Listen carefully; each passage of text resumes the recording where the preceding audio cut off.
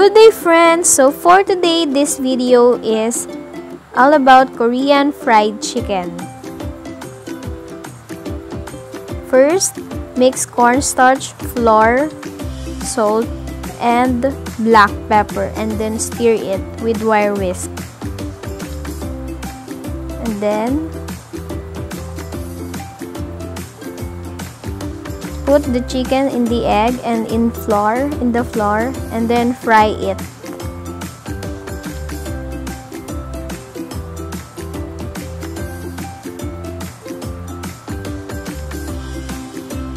And after that, set aside the chicken.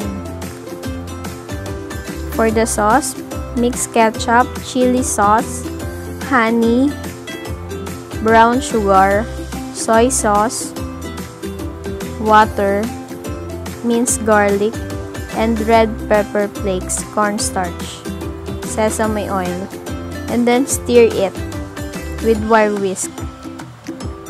And tada! Here's our finished product.